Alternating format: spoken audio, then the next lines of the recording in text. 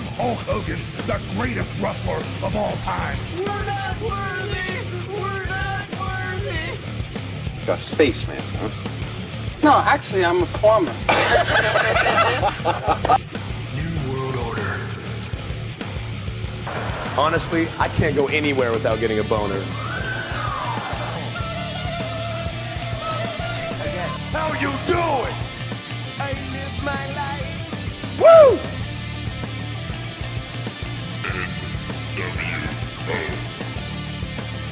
The Rock says, Sweet baby Jesus in the office. Hi everyone, you're watching the Wrestle Rock Podcast Season 5. I'm Johnny D and I'm representing this podcast with my partner Benoit, aka Nostradamus. Ben, how's it going today, my friend? Fine, and you? Yes, I'm going super great, super great. It's always a pleasure for doing this with you since 3 years ago, so... Yes. You know what? The Chainsaw Massacre? Yes, of course. But do you remember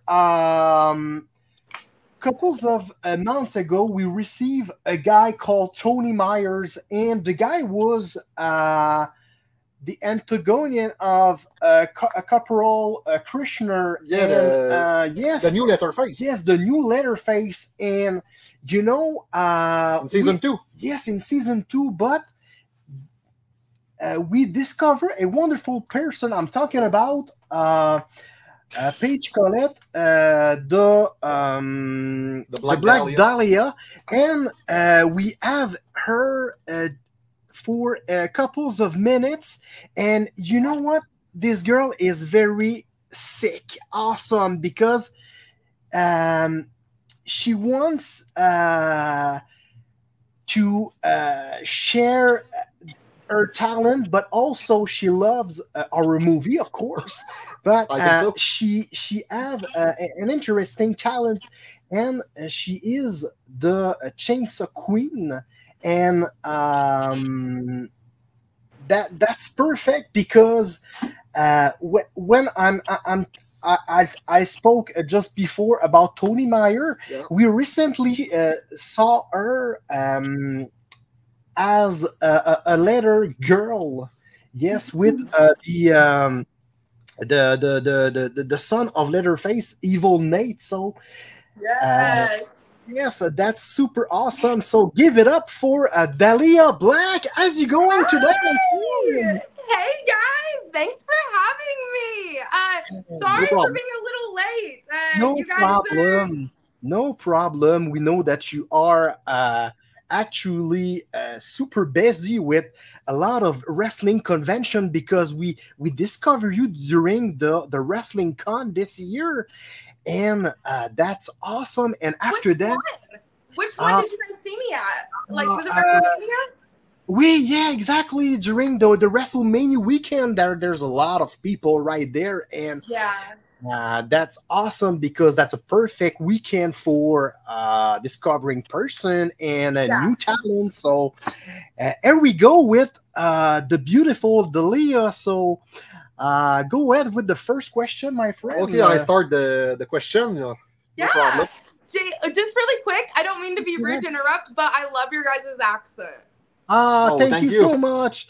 Yeah. It's super appreciated, and I hope that you understand what we're saying because your English is good. Your English is good. I understand you, but also like I have such a boner for the French accent though, so like I'm really paying attention to it. So thank you so much. It's super appreciated.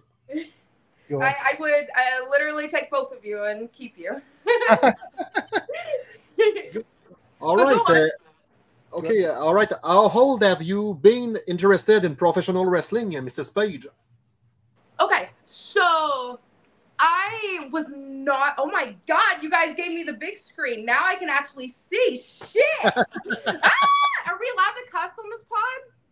Yeah, you're perfect. Wait, go back. I want to see me. All right. Guys, listen, we're filming this in the morning. I don't even got my eyelashes on. I want to see how I beautiful. look. Are the boobs even? If my boobs are lopsided, you need to fucking tell me. Tell me. Don't be an asshole and let me do a whole entire podcast with things like that. Yeah, you're so totally perfect, you know. Yeah, just be respectful. And be like, we are hey, very respectful. Yeah, we're very gentlemen, you know. Okay, so guys, this is the good look. Yeah, that's perfect. Am I allowed to take my medicine on your podcast or no? Sorry? Oh, yeah, man. Yeah, take it. Yeah, take it. Okay. Yeah. Okay, so back to the question. Yes. You want that I repeat? Oh, you want me to answer? I'm going to answer it now. I promise. The answer. No problem. And action. So,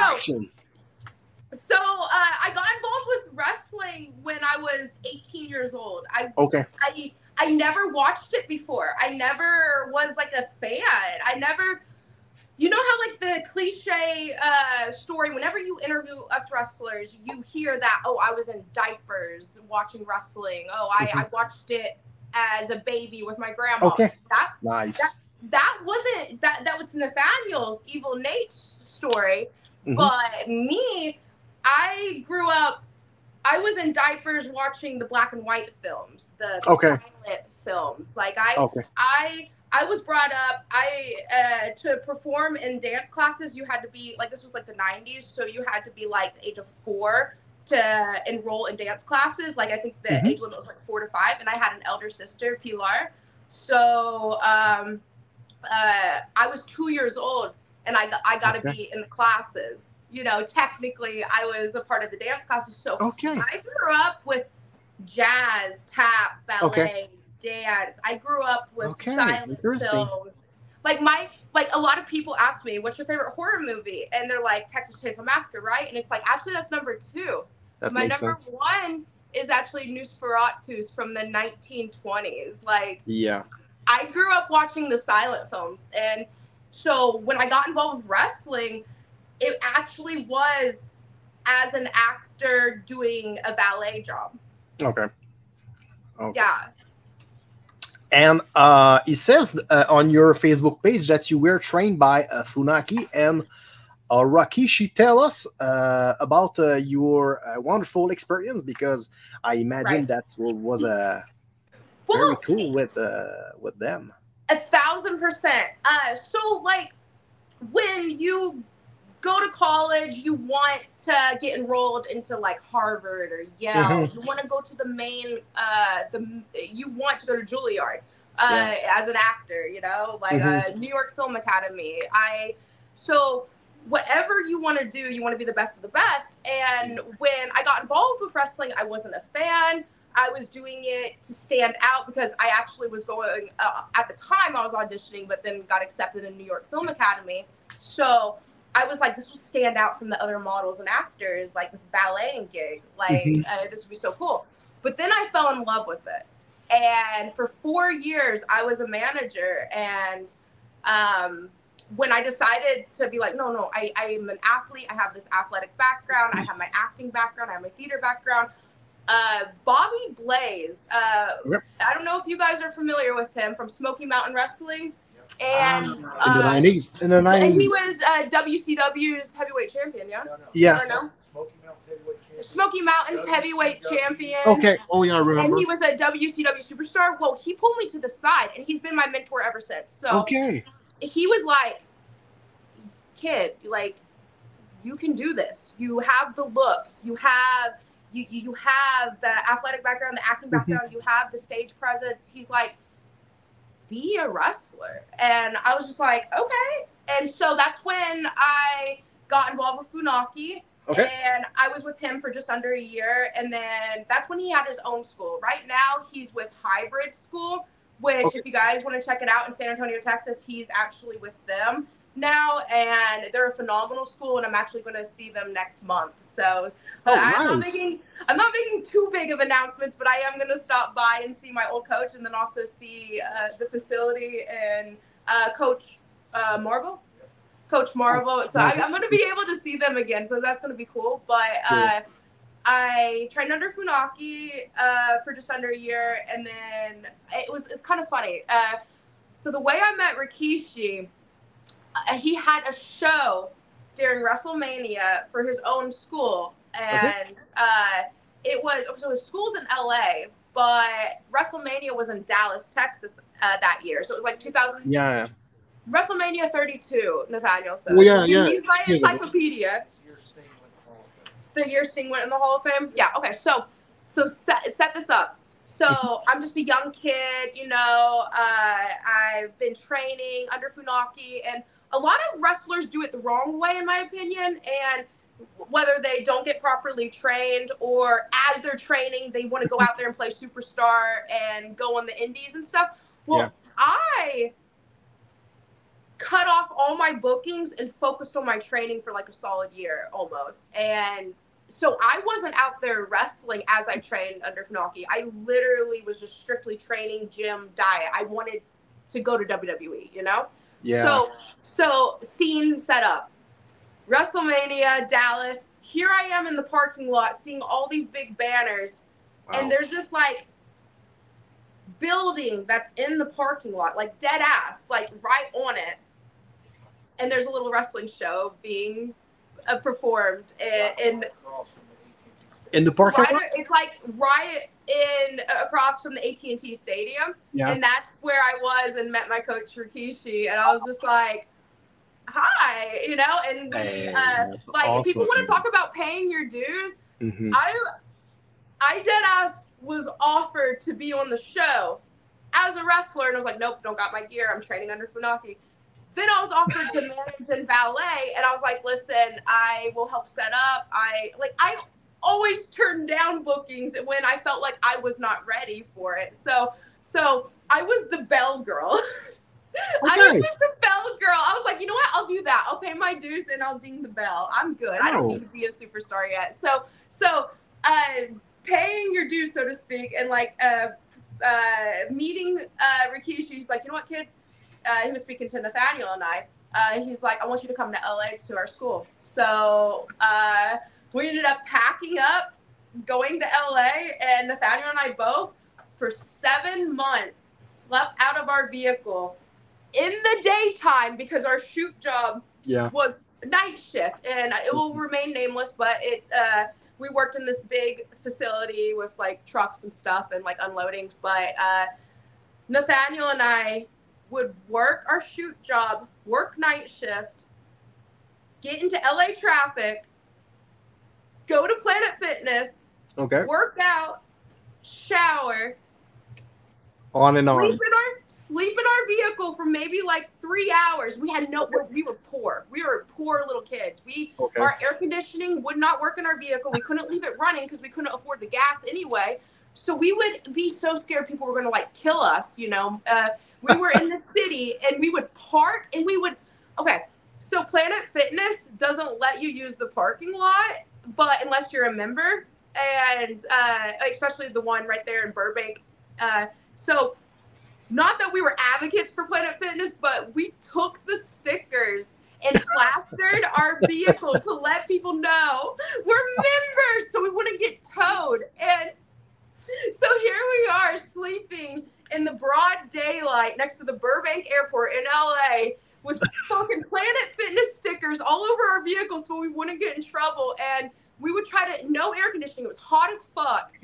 We would try to, and I have video footage of this. It's all over my social media because, you know, there's a lot of liars in this business, and you gotta document everything. Because I've done so much weird shit for the business. Like, people be like, there's no way, you're lying. Like, that's an insane story. It's like, no, I filmed it because I knew you bitches wouldn't believe it, you know? Exactly.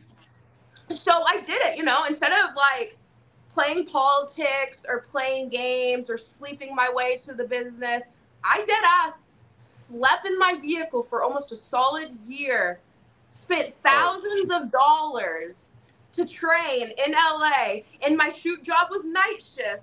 So I had to sleep in the daytime. I got sun poisoning or whatever. So, and in LA, they lock up bathrooms, especially at night, and you have to get the key. Well, I didn't have access to toilets, and say it was like my off day, and it was like 3 a.m. and I didn't have a toilet. I wasn't at work. I didn't have access to go to my job. I didn't have access to go to a toilet, so I dead ass had to shit in a cup. Oh, really? Yeah.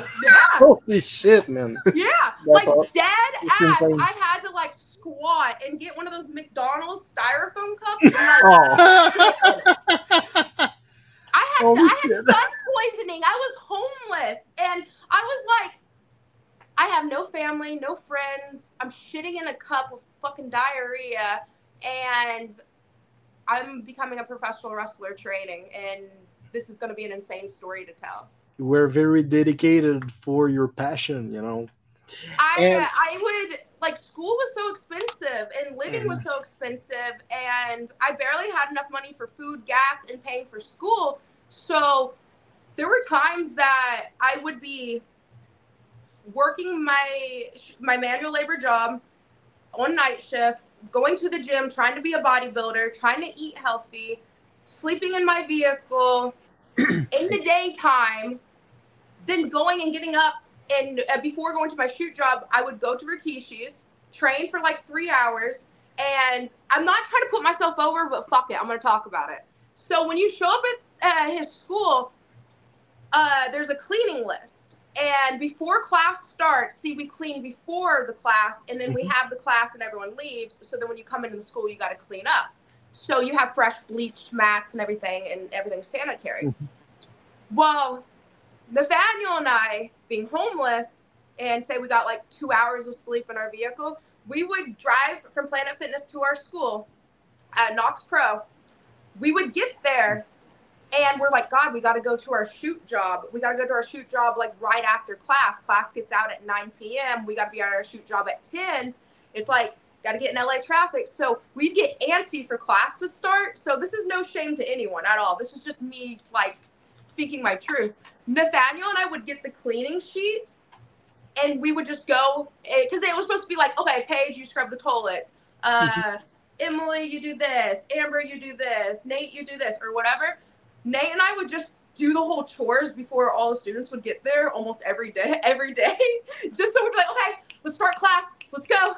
And, but it was a raw experience getting to learn under these people. And, I did exactly what you hear these crazy wrestling stories. I did it. I did what you were supposed to do to become a professional wrestler. And unfortunately, when I was out at Rikishi's, I sustained an injury that put me in a wheelchair.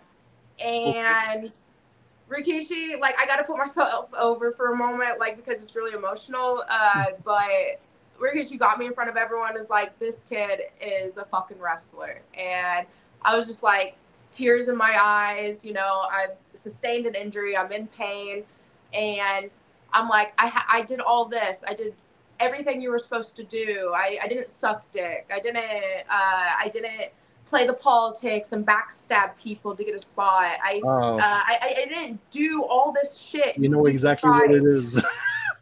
Wait, what? Yeah, we know exactly what it is. You know how it is. Yeah, so, if you don't make with the right person, and you are not with the, and you don't. No shame towards the men and women that do it. You know, we're all former wrestlers, and probably it was probably mostly hard when you were a woman. You know. Yeah, it is. But honestly, whether it's guys or girls doing it, you do you, boo. Like, I don't judge people on their lifestyles, like, whatever. But I didn't. I did the freaking story of, oh wait, you get paid to do this? Like, you know, when I was a valet, I was the dumbass that would show up 4 hours before the show would start and help build the ring, and then I'd stay like 2-3 hours after the show to help tear down. I'd be there at 2 a.m. Dude, like, when you drive one way 10 hours, hot dog and handshake, you get $20, and then 10 hours back. Are you fucking kidding me? I did that. Then I was like, you know what? We know exactly, once again, we know exactly what it is, because me and my partner had a wrestling promotion in Quebec during 7 years. We organized around 40 to 50 wrestling shows per year, and honestly, that's a pain in the ass because the reputation, the backstabbing, you are the first arrived for the show, and you are the last one, and you close the doors, and wrestling talents, many egos in the yes, business. exactly, and wrestling talents arrive at 6 p.m. Everything is clean, everything is built, and he doing the wrestling match, and after he leaves. But behind all of this, there's a quiet teams who work so hard, and that's very interesting. You're talking about that, you know.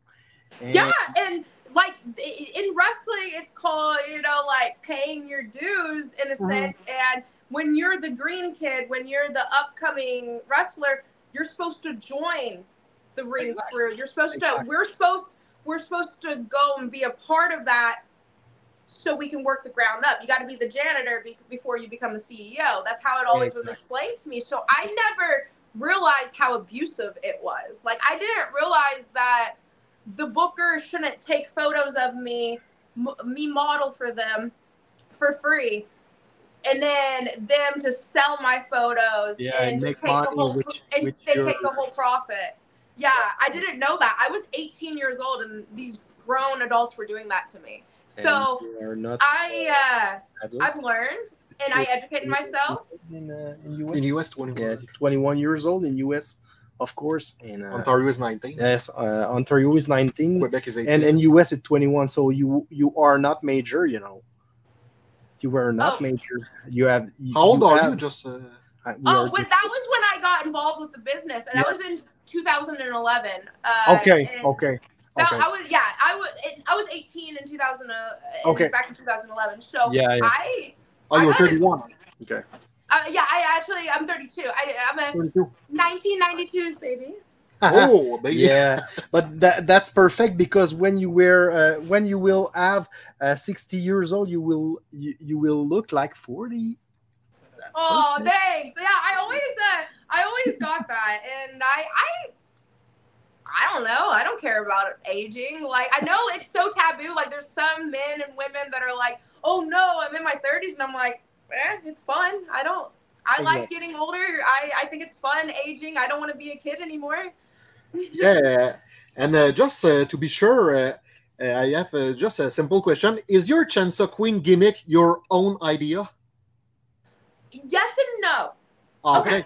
Okay. Backstory. Okay. So, so when I got involved with wrestling, I was just that actor, and I was like, I don't want to have a stripper's name. I don't want to have a gimmick where I'm just the eye candy. I want to be taken seriously or whatever. And so my 18-year-old brain came up with the Black Dahlia. Yeah. So the way I came up with that was, I'm a huge fan of horror and true crime. And are you guys familiar with the Black Dahlia murder? No, sorry. You don't know about that? What about you? You? Oh no, Black Dahlia? No, you're not familiar? Oh, Black Dahlia is an old name. Yeah. He's not a wizard. She's a wizard. She was a wizard. Black Dahlia.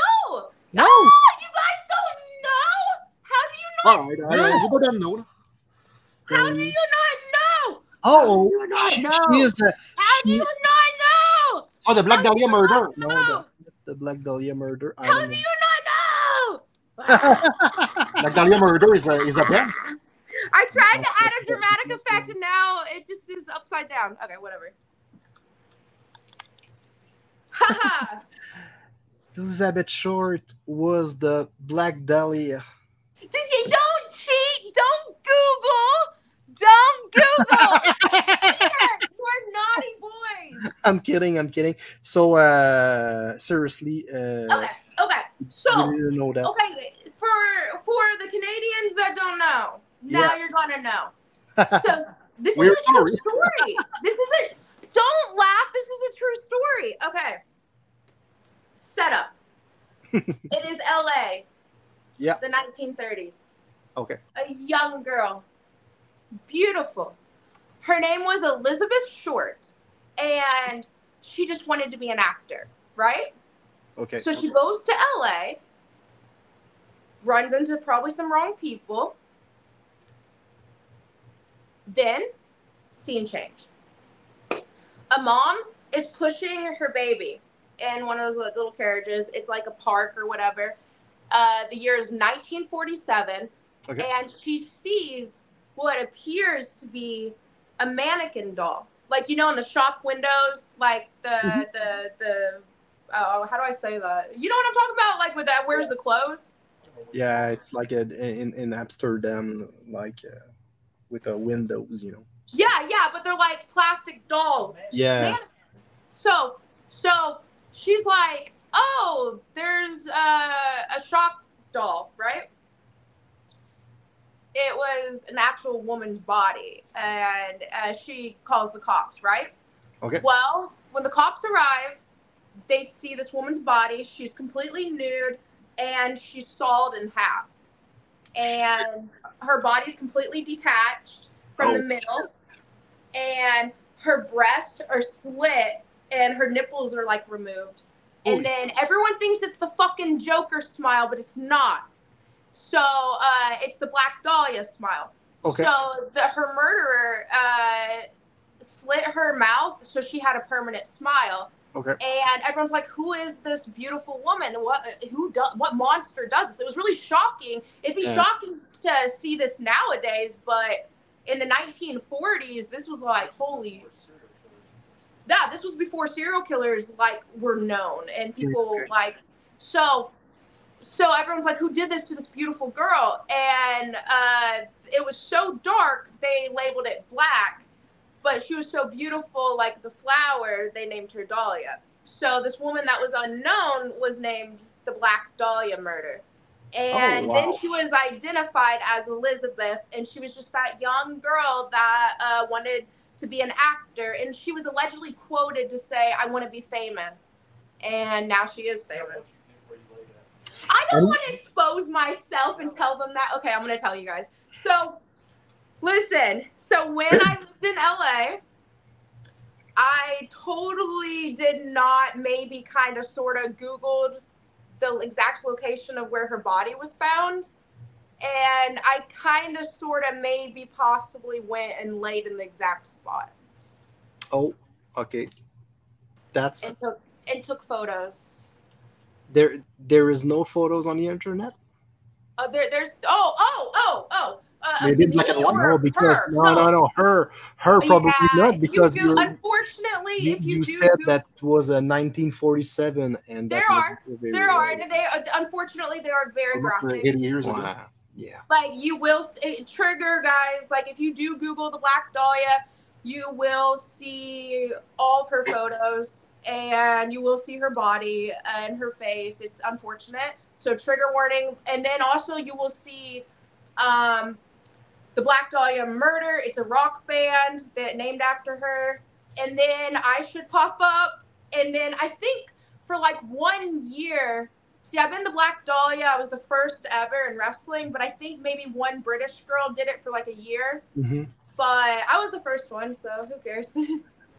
Awesome. And we recently saw you as a manager for the son of Leatherface. I'm talking about Evil Nate.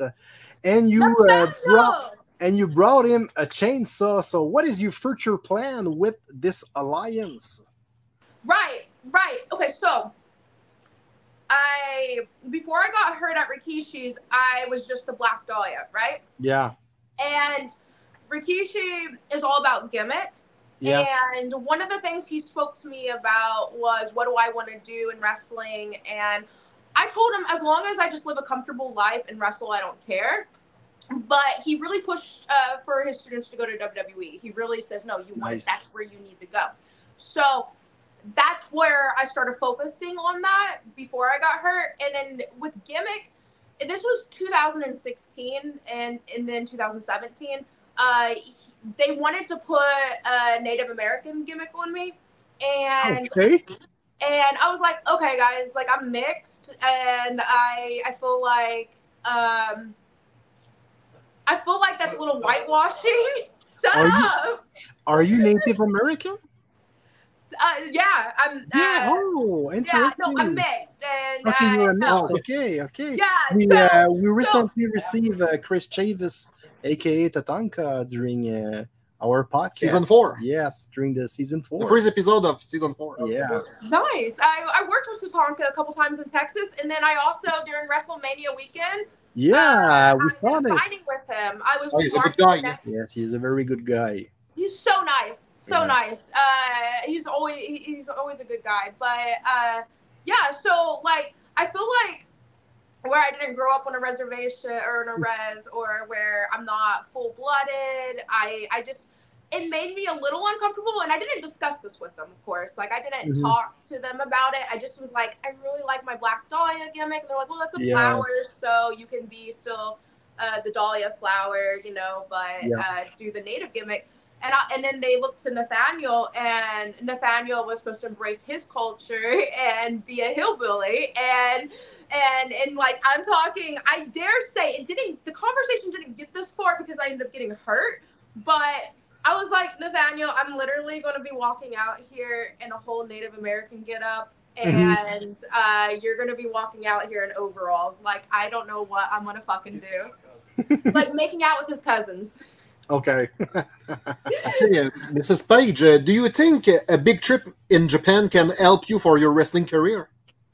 Because, going to Japan? Yes, because earlier we were talking about a Leatherface, and I remember couples of decades ago, there is a Leatherface. Was it Caporal Kitchener? Yes. Kirchner. The Caporal Kitchener was the FMW letter over there, and wrestling fans in Japan loves weird stuff. So, do you think the weird stuff? Yeah, the weird stuff. Yeah. Oh man.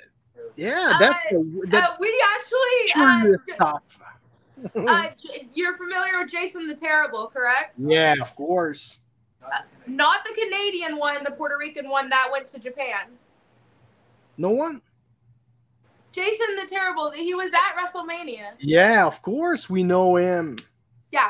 And he was in Japan a couple of years ago. He was friends with the Leatherface? Kirchner. Kirchner. And we just he's him and I have been, he's become a mentor. That's all I could say. Okay. But yeah. Interesting.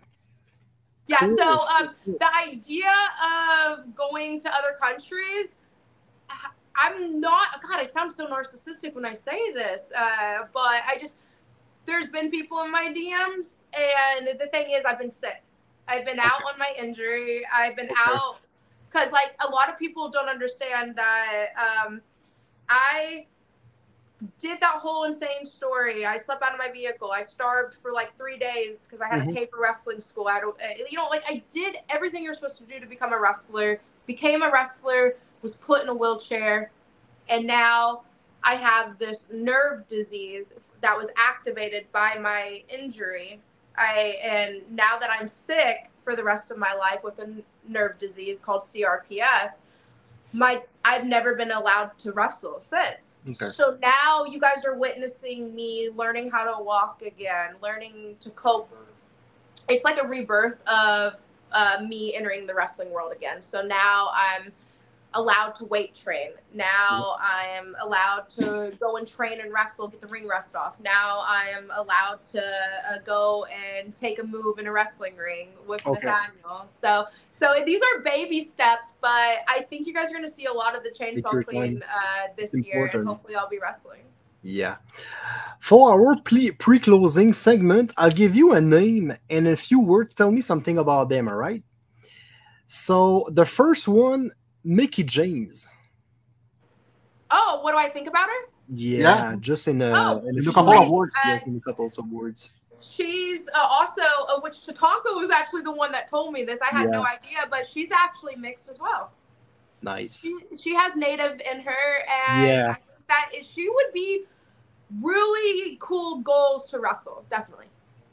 The second one, Roman Reigns. I think he looks like an asshole. But he's very professional, and he can back it. You know, it's one thing to be a dickhead and not be able to back it, which I don't know him. I've never met him, but who trained him? Rikishi? No. Did Rikishi? No, probably his dad. His dad. I thought he went to OVW. Afa, yeah. Afa or Sika? Afa or Sika, maybe. I don't know. The twin brothers. Yes. Afa or Sika. Probably both of them. It was, wrestling promotion. Yes, the Samoan Wrestling Academy. And the Federation in Pennsylvania, WXW. Yes. If my memory is good. Yes, exactly. The third one, Becky Lynch. The man. Yes, the man, Becky Lynch. Oh, the first thing that pops in my head is that photo of her in Japan with Natalia and them, when they were just like kids in the early stages of like their training. It's been a while. Like, what was that? Like 2005 or something? Yeah. Exactly. Yeah. I see that photo. I'm like, oh my God, that's so cool. They did what we're doing. So. And the last one, Black Dahlia, yourself. Besides being a hottie with a body, cutie with a booty, thong wearing, chainsaw wielding, scream queen, Sorry. No, don't. Oh my God, don't do that. Ugh. Have you guys seen that promo yet online? Don't laugh. Have you seen that promo? No, not good. Good. Leave it that way. Because Nathaniel is a one-take motherfucker, and he got me in front of a camera, and oh my God, why did you guys? I don't have my eyelashes on. Shit. Okay. Okay. So this fucking hillbilly over here. 1 minute. Where am I pointing? There. Yeah. So this fucking hillbilly got me in front of the camera, knowing I haven't cut a promo in 7 years, knowing that I'm trying to understand my character, and I'm regrowing the Dahlia. I'm regrowing who is the Chainsaw Queen. And he gets me in front of the camera, and almost 70% of the promo is ad-lib. It's improv. So we just have a few highlight, like little phrases, like we're talking, like a beginning and an end, talking about the show and whatever. This motherfucker, like, you just have to honestly, like, are you gonna do it for them? Hey. That was a weak one. So I'm supposed to be all bubbly, tits out, like just like being ditzy and dumb. And he throws a damn, and I literally almost pissed my panties. I was just like, I fucking hate you so much. No, I'm not gonna send them a link to watch that. They could find it if they want to. But Nathaniel knows how to make me laugh and make me feel comfortable getting back in the business, I guess. And for ending segment, as usual, Nostradamus Ben, it's all about the French prophet, and I hope you know Nostradamus. It's a French prophet. He was hulking up. Like, what was that? He tried to predict the future of our guests. And I'm always right. And it's free. It's free. Did you predict me? Please tell me you predicted me. Okay. Okay, first of all, thank you so much for the interview, Paige. It was an experience to know you. Yes. Okay, I predict like a positive experience.